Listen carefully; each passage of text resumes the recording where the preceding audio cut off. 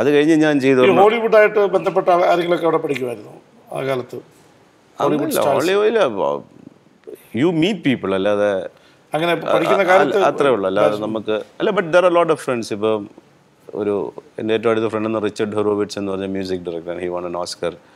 So പിന്നെ സാക്സ് ക്ലാർ, JFK എന്ന് പറയുന്ന പടത്തിൻ്റെ റൈറ്റർ, വാസ് എ പ്രൊഫസർ. പിന്നെ ഞാൻ ഒരു സ്ക്രിപ്റ്റ് ഒക്കെ എഴുതിയാൽ I send it to him. അവിടെ ഒരു കോൺസെപ്റ്റ് ഉണ്ട്, ഡോക്ടറിങ് എ സ്ക്രിപ്റ്റ് എന്ന് പറയുന്നത്. സ്ക്രിപ്റ്റ് ഡോക്ടേഴ്സ് ഒരു ഫുൾ സ്ക്രിപ്റ്റ് കൊടുത്തു കഴിഞ്ഞാൽ അവർ കറക്റ്റായിട്ട് ഡോക്ടർ ചെയ്തിട്ട് പറയും വേർ ദ പ്രോബ്ലം ഇസ്. അതൊരു വലിയ ഇതാണ് സ്ക്രിപ്റ്റ് ഡോക്ടർ. സോ ഈ സാക്സ് ക്ലാർ എന്ന് പറയുന്ന ആൾ ഇപ്പോൾ ഈസ് എ സ്ക്രിപ്റ്റ് ഡോക്ടർ, ഈ ഡോക്ടേഴ്സ് സ്ക്രിപ്റ്റ്സ്. അപ്പോൾ ഇവിടെ നിന്ന് നമ്മൾ എന്തെങ്കിലുമൊക്കെ എഴുതുമ്പോൾ V send it to him, ഒന്ന് ഡോക്ടർ ചെയ്ത് തരാൻ, to see if everything is in the right place. ഇവിടെ ഇല്ല, അത് പ്യുവർലി പ്രൊഫഷണൽ അപ്രോച്ചാണ് അവിടെ. അപ്പോൾ ഈ ഇതിൻ്റെ ഈ സ്പിൽബർഗ് പോലെയുള്ള അങ്ങനെയുള്ള ആൾക്കാർ ആരെങ്കിലും ഏതെങ്കിലും ഒരു ഇന്ത്യൻ ഫിലിമിലോ ആരെങ്കിലും ബന്ധപ്പെടുത്തിക്കൊണ്ട് ചെയ്യാൻ അങ്ങനെ എന്തെങ്കിലും തരത്തിലുള്ള പ്രോജക്റ്റ്? അവർക്ക് ഞാൻ പറഞ്ഞു, അവർക്ക് ഇന്ത്യ വന്നിട്ട് ഇവിടെ എന്ത് ചെയ്യാൻ നല്ലൊരു പ്രൊപ്പോസൽ അങ്ങനെയൊക്കെ നമ്മൾ കൊടുക്കാമെങ്കിൽ ഒരു യൂണിവേഴ്സലായിട്ട് ചെയ്യാവുന്ന സംഭവങ്ങളൊക്കെ ആണെങ്കിൽ they will look into it. ഒന്നുമില്ല, ആക്സസ് ഉണ്ട്. So we can go to them and tell them look we have. ഞാൻ 2-3 പ്രാവശ്യം ചോദിച്ചതാണ് George ലൂക്കസിൻ്റെ at that time, you should come to India visit.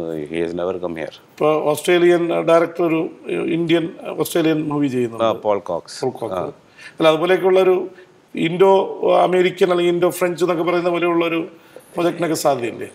ഇപ്പോൾ ട്രാവൻകൂർ രാജവംശം, അതിൻ്റെ സ്റ്റോറി വേണമെങ്കിൽ ഒരു ഇന്റർനാഷണൽ തീമായിട്ട് ചെയ്യാൻ പറ്റുന്ന, അത് എത്രയോ 600 നാട്ടുരാജാക്കന്മാരുണ്ടായിരുന്നു ഇവിടെ, അവരുടെയൊക്കെ സ്റ്റോറീസ് യുണീക്കാണ്. അതിനൊരു യൂണിവേഴ്സൽ അപ്പീൽ ഉണ്ടാവും. ഒരു കിങ്ഡം, രാജാവ്, അവരുടെ സ്റ്റോറീസ്. ഇപ്പോൾ താജ്മഹലിനൊക്കെ പറയുമ്പോൾ വേറൊരു ഇതുണ്ട് അല്ല. അപ്പം അങ്ങനെയൊക്കെയുള്ള ഇപ്പോൾ നമ്മളെ തന്നെ പഴശ്ശിരാജ മലയാളത്തിൽ വന്നു. ഇപ്പോൾ ബ്രിട്ടീഷ് വേഴ്സ് ഇത് ലോക്കൽ രാജ എന്ന് പറയുമ്പോൾ തന്നെ ഒരു ഇന്റർനാഷണൽ തീമുണ്ടല്ലോ. അല്ലെങ്കിൽ ഡച്ച്, ബ്രിട്ടീഷ്, പോർച്ചുഗീസ് ഇവരൊക്കെ ഇവിടെ വന്നിട്ടുണ്ട്, ട്രേഡ് നടത്തിയിട്ടുണ്ട്. ഇപ്പോഴാ ട്രേഡ് തുറന്നുകൊണ്ടേയിരിക്കുന്നു. അപ്പോൾ നമ്മുടെ ഇൻട്രസ്റ്റ് മാത്രം പോലെ they will also look in to all the aspects. I go to place like India and shoot all this എന്ന് ആ സമയം ഉണ്ടെങ്കിൽ വേറെ എന്തെങ്കിലും. അപ്പോൾ നമ്മൾ ജസ്റ്റിഫൈഡ് ആണ്. പക്ഷെ അവരും അതുപോലെ അവർക്കും കൂടെ തോന്നണമല്ലോ. We have been talking to lot of people ഇപ്പോഴും ടു ഡു സംതിങ് ടുഗെദർ, എന്തെങ്കിലും ഈ ഇൻഡോ അമേരിക്കൻ എന്നൊക്കെ പറഞ്ഞിട്ട്. ബട്ട് ദെൻ അവർ ഈ ഇന്ത്യയിലോട്ട് വരാൻ തന്നെ എന്ന് പറഞ്ഞാൽ ഇവിടുത്തെ ആ ഒരു ബ്യൂറോക്രാറ്റിക് സെറ്റപ്പും they don't want to come and waste time here. പിന്നെ താങ്കൾ ഇപ്പോൾ ബ്രദേഴ്സ് സംഗീത് ശിവനെയും സന്തോഷ് ശിവൻ്റെയും വർക്കുകൾ ആസ് എ യങ് ബ്രദർ എങ്ങനെ കാണുന്നു? ഒരാൾ കൂടുതലും സിനിമ ഡയറക്റ്റ് ചെയ്യുന്നതിലാണ് സംഗീത് ശിവൻ ഇത് ചെയ്യുന്നത്. സന്തോഷാണെങ്കിൽ കുറച്ചുകൂടി ഇപ്പോൾ നാഷണൽ അവാർഡ് വിൻ ചെയ്ത സിനിമാറ്റോഗ്രാഫറാണ്, പടം ചെയ്തിട്ടുണ്ട്, ഇപ്പോൾ ആക്ടർ കൂടി, ആക്ടർ ഓൾസോ. എങ്ങനെയാണ് ഇവർ രണ്ടുപേരെ താങ്കൾ കുറച്ചും കൂടിയും എനിക്ക് തോന്നുന്നു MBA പഠിച്ചു, വേറൊരു ആംഗിൾ, ഇപ്പോൾ ഔട്ട് ഓഫ് ദ ബോക്സ് എന്ന് പറഞ്ഞോണം, കാര്യങ്ങൾ ഔട്ട് ഓഫ് ദ ബോക്സ് കാണുന്ന ഒരാളാണ്. മറ്റുള്ളവരാണ്, പക്ഷേ നമ്മൾ എങ്ങനെ അവരെ റേറ്റ് ചെയ്യും താങ്കൾ? ഇപ്പോൾ സന്തോഷ് ശിവൻ്റെ ഏറ്റവും നല്ല വർക്ക് താങ്കളുടെ ഒരു ഇതിലെന്താണ്? സന്തോഷിന് I think his best work is terrorist. അത് ഞാൻ പറഞ്ഞില്ലേ, ഇറ്റ് ഇസ് ലൈക്ക് ഇന്നും I think every film maker should have A copy of it. ഒന്ന്, ആ വളരെ മിനിമൽ ബഡ്ജറ്റിൽ ഇത്രയും ക്വാളിറ്റിയും ഇത്രയും പിന്നെ പവർഫുള്ളുമായിട്ടൊരു film I don't see anybody has done it. ശ്രീലങ്കയുടെ പശ്ചാത്തലത്തിലുള്ള, അതെ, രാജീവ് ഗാന്ധി അസാസിനേഷൻ ആണ് സംഭവം. പക്ഷെ അത് ഡയറക്റ്റായിട്ടൊന്നും പറഞ്ഞിട്ടില്ലെങ്കിലും അത് ഇൻ്റർനാഷണലി ഇവിടെ ഒന്നും അല്ല, ഇവിടെക്കാട്ടുമൊക്കെ you go abroad overseas in Hollywood or in Europe, you say പിന്നെ ഇത് Santhosh Shivan who made terrorist എന്ന് പറഞ്ഞു കഴിഞ്ഞാൽ ദേ ഐഡൻറ്റിഫൈ യു. അതാണ് that is where it is.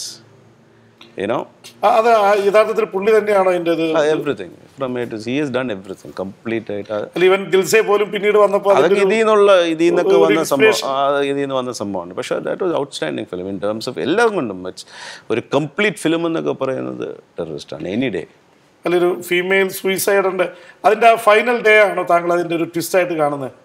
അതെ, ബേസിക്കലി എല്ലാ ദിവസവും ഈ കുട്ടി പിന്നെ ഈ സൂയിസൈഡ് ബോംബ് ഈ ബെൽറ്റ് വെച്ചിട്ട് പ്രാക്ടീസ് ചെയ്തുകൊണ്ടിരിക്കുകയാണ്. So on the day before she suppose to do this she finds that she is pregnant. അപ്പോൾ ഇതിൻ്റെ മുകളിൽ കൂടെ ഈ ബെൽറ്റ് കെട്ടി പ്രാക്ടീസ് ചെയ്യുന്നത് ഗർഭിണിയാണെന്ന് കണ്ടത്. അതെ, അതാണ് ദാറ്റ്സ് എ മോസ്റ്റ് പവർഫുൾ പിന്നെ തിങ് ആ പടത്തിൻ്റെ. അതും ബ്യൂട്ടിഫുള്ളി ഷോട്ട്. അത് ഈ ഇവിടെ ട്രിവാൻഡ്രത്തൊക്കെയാണ് ശ്രീലങ്ക എന്നൊക്കെ പറഞ്ഞ് ഷൂട്ട് ചെയ്തിരിക്കുന്നത്. അതൊന്നും തിരിവൊന്നും U can't say any where it was shot and കണ്ടെത്താൻ പറ്റില്ല. ഒരിക്കലും പറ്റത്തില്ല. സന്തോഷ് ശിവൻ്റെ ഒരു ക്രാഫ്റ്റാണ്. അബ്സല്യൂട്ട്ലി. അത് ഞാൻ പറഞ്ഞില്ല, ഓൾ ടൈം ഞാൻ പറയാമെങ്കിൽ അതിനുശേഷം വന്നു ആ തലത്തിലേക്ക് എത്തിയിട്ടില്ല എന്നാണ്. ലുക്ക് അത് പിന്നെ ഓരോരുത്തരുടെ മൂഡ് മാത്രമല്ല. ഐ ഡോണ്ട് ഇതിൻ്റെ അടുത്തൊന്നും ഒന്നും വന്നിട്ടില്ല. നത്തിങ്. സംഗീതം ഇസ് പ്യൂർലി കമേഴ്ഷ്യലാണ്. അത് മാസ് അങ്ങനെയുള്ള all the Hindi films that is doing now is all mass films. ഞാൻ പറയാം ഓരോരുത്തരുടെ മൂഡ് ഓരോരുത്തരുടെ പിന്നെ ഞാൻ പറയില്ലേ, ഐ ഫൈൻഡ് പിന്നെ more happy and satisfied when I do ഡോക്യൂസ്. അത് നല്ല എക്സൈറ്റിംഗ് സ്റ്റോറീസ്. ഈ അവർ രണ്ടുപേരും ഇപ്പോൾ ഒരാൾ ഹിന്ദിയിൽ, ഒരാൾ ഇപ്പോൾ മലയാളത്തിലെ സിനിമയിൽ അഭിനയിക്കുന്നുണ്ട്, ഒരുപാട് ഇതിലുണ്ട്, ഒരുപാട് കമൗട്ട് ചെയ്യുന്നു.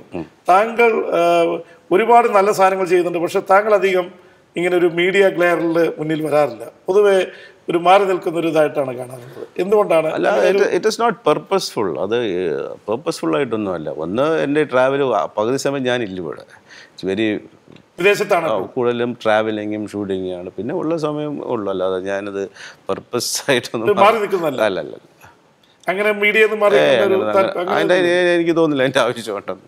അതല്ല, ബാക്കി രണ്ടുപേരും ഇവിടെ വളരെയധികം ഇൻവോൾവ് ആണ് പലപ്പോഴും. അല്ല, ബിക്കോസ് ലുക്ക് ഇപ്പം ഡോക്യുമെൻ്ററിയെ പറ്റിയാണ്, when you ask me documentary ആണെന്ന് പറഞ്ഞപ്പോൾ യെസ്, ഡോക്യുമെൻ്ററി പ്രൊമോട്ട് ചെയ്യേണ്ട സമയമാണ്. അപ്പോൾ നമ്മളെ ഉള്ളവരൊക്കെ പറഞ്ഞില്ലേ പിന്നെ ആരാ ഇത് പറയാൻ പോണേ? അല്ല, അപ്പോൾ ഇതിനെക്കുറിച്ച് പറഞ്ഞപ്പോഴാണ് ഇപ്പോൾ കേരളത്തിൽ ഫീച്ചർ ഫിലിം എന്ന് പറഞ്ഞ വലിയ ഹാലോ ഉണ്ടാക്കുന്നത്. ഡോക്യുമെൻ്ററിക്ക് വേറെ അവാർഡ്. പക്ഷേ ഡോക്യുമെൻ്ററി എന്ന് പറയുന്നത് as good as A feature film. എനിക്കിപ്പോഴും മനസ്സിലാവാത്തത് ഈ ചലച്ചിത്ര അക്കാദമി ചെയ്യുന്ന സംഭവം എനിക്ക് മനസ്സിലാവുന്നില്ല. Because Kerala state film award കൊടുക്കുമ്പോൾ documentary should be also there. അങ്ങനല്ലേ അതിനൊരു ഒരു ഒരു ഒരു എന്താ പറയുന്ന ഒരു വെയിറ്റേജ് കൊടുക്കാനും. ഇത് ഈ ഡോക്യുമെൻ്ററി ഫിലിം ഫെസ്റ്റിവൽ സമയത്ത് മാത്രം എത്ര പേര് വരും അത് കാണാൻ? And nobody notices. മറ്റേ ഫീച്ചർ ഫിലിമിൻ്റെ കൂടെ like the national awards, feature ഫിലിമിൻ്റെ കൂടെ best short film, best long film, more than 70 minutes film on social issues എന്ന് പറഞ്ഞ അവാർഡ് കൊടുത്തിരുന്നെങ്കിൽ അതിനൊരു വെയിറ്റേജും അത് ഇൻസ്പയർ ചെയ്യും യങ്സ്റ്റേഴ്സ്. ഇത് ടോട്ടലായിട്ട് മാറ്റി കൊടുത്തു കഴിഞ്ഞാൽ ഇറ്റ് ഡസൻറ്റ് വർക്ക്.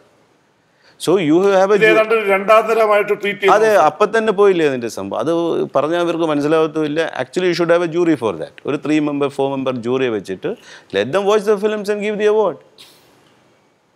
ഇതിപ്പോൾ ഇന്റർനാഷണൽ ഫിലിം ഫെസ്റ്റിവൽ ഉണ്ടല്ലോ, IFFK, അതിന്റെ ഭാഗമായിട്ട് ഈ ഡോക്യുമെന്ററിക്ക് കാര്യമായിട്ടുള്ളത് കൊടുക്കണം. എല്ലാ മേജർ ഇന്റർനാഷണൽ ഫിലിം ഫെസ്റ്റിവലിലും ഡോക്യുമെന്ററി ഒരു സെക്ഷനാണ്.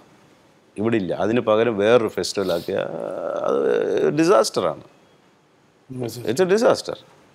താങ്കൾ ഇപ്പോൾ നിങ്ങൾ 3 ബ്രദേഴ്സും ഇപ്പോൾ വളരെ ക്രിയേറ്റീവ് ഇതിൽ 3 പേരും 3 തരത്തിൽ, നാഷണൽ തലത്തിലും അന്താരാഷ്ട്ര തലത്തിലും ശ്രദ്ധിക്കപ്പെടുന്നവരാണ്. ഇങ്ങനെ ഇപ്പോൾ ഒരു വീട്ടിൽ നിന്ന് എങ്ങനെ 3 പേര് വന്ന് ഇങ്ങനെ ഇത് ചെയ്യാന്ന് വന്നത് ഇറ്റ്സ് എ വെരി റയർ. ഒരാൾ ഫേമസ് ആവും, വേറെ ആൾ വേറെ ഫീൽഡുണ്ടാവും, പക്ഷേ ഇങ്ങനെ ഒരേപോലെ എന്ന് പറഞ്ഞാൽ പല ഇതിലായിട്ട് ഇതാവുന്നു. എന്താണ് ഇതിൻ്റെ ഒരു ഇൻസ്പിറേഷൻ ലെവൽ? എങ്ങനെയാണ്? അച്ഛനാണോ അമ്മയാണോ ആരാണ് ഇങ്ങനെ? അച്ഛനും അമ്മയാണ്. ബിക്കോസ് നമ്മൾ അല്ലെങ്കിൽ വേറെ ആരും വേറെ എക്സ്റ്റേണൽ ഫോഴ്സസ് ഒന്നുമില്ല. ഒരു വീട്ടിൽ താമസിക്കുമ്പോൾ the conversation begins and ends up in film. Shivan ചേട്ടൻ്റെ സ്റ്റുഡിയോ വളരെ ഇമ്പോർട്ടൻ്റ് ആണ്. Studio is the most important. അവിടെ നിന്നാണ് എല്ലാവരും. Look, I spend more than 10 years എൻ്റെ കോളേജ് കഴിഞ്ഞിട്ട് അഡ്മിനിസ്ട്രേഷൻ സൈഡിലും എല്ലാം ഞാൻ ചെയ്തില്ല. അപ്പം ഈ സംസാരിക്കുന്നത് തുടങ്ങുന്നതും അവസാനിക്കുന്നത് സിനിമയാണ്. അന്നും സിനിമകൾ കാണും, എല്ലാം കാണും. തന്നെ അതിനെപ്പറ്റി ഡീറ്റെയിൽഡ് ആയിട്ട് ഡിസ്കസ് ചെയ്യുക. അന്നോട്ട് തുടങ്ങിയ. So naturally it is in your blood. അപ്പം അതിനിപ്പോൾ എങ്ങനെ എവിടെ പോയാലും സംഗീത് വാസ് സപ്പോസ്ഡ് ഡോക്ടർ ആവാൻ ചാൻസ് ഉണ്ടായിരുന്നു. Then he was A senior administrative post in films division, government of India. ജോലി കിട്ടിക്കളഞ്ഞതാണ്. Look, he did the right decision അല്ലേ. And Santhosh when to Pune film institute. He wanted that പിന്നെ exposure there പഠിക്കണമെന്ന് പറഞ്ഞിട്ട്. And Pune film institute പഠിക്കുന്നതിന് മുമ്പ് തന്നെ ഈ started shooting. Because അച്ഛൻ്റെ ക്യാമറയും മൂവി ക്യാമറയും സംഭവങ്ങളെല്ലാം ഉണ്ടായിരുന്നു. മിച്ചൽ റിഫ്ലെക്സ് ക്യാമറയെ കൊണ്ട് ഈ started shooting even before that. അപ്പോൾ എൻ്റെ സമയം വന്നപ്പോൾ അച്ഛൻ എന്നെ എനിക്ക് പോകണമെന്ന് പറഞ്ഞു. He was ready. ആ സമയത്ത് he was okay, he could send me. അപ്പം ഇതെല്ലാം അവിടെ ചെന്നപ്പോൾ എൻ്റെ ഔട്ട്ലുക്ക് മാറി. Look the kind of that is helping me now.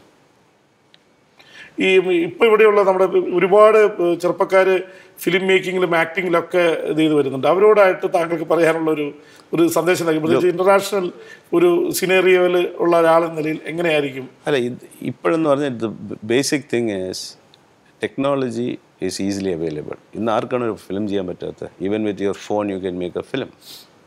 ഒരു ഷോർട്ട്, ഒരു ഡോക്യുമെൻ്ററി ഈസി ആയിട്ട് ചെയ്തോടെ? ഇന്ന് ടെക്നോളജി അങ്ങ് so advance that anybody could do A film. അപ്പോൾ use it. Only thing is the ideas. What are we going to do? അത് universally acceptable ആണ് in terms of short film, even A feature film. Out of the box എങ്കിൽ ചെയ്തിട്ട് പറയാം. Even narrative എല്ലാം മാറിയില്ലേ? Everything is change. So this is the best face to do something. International ഇതിൽ പെട്ടെന്ന് ശ്രദ്ധിക്കപ്പെടാൻ ഈസിയാണ്. ലുക്ക് ഒറ്റ പടം മതി. Look film will talk. ഒരു പടം മതി. ഞാൻ ഈ ഇടയ്ക്ക് ഒരു 12-year-old ഒരു കുട്ടി ഒരു ഐഫോണിൽ പടം ചെയ്ത ഒരു എൻവയറമെൻറ്റിൽ ഒരു പടം ഞാൻ കാണാടെ ബോംബെ വെച്ചിട്ട്.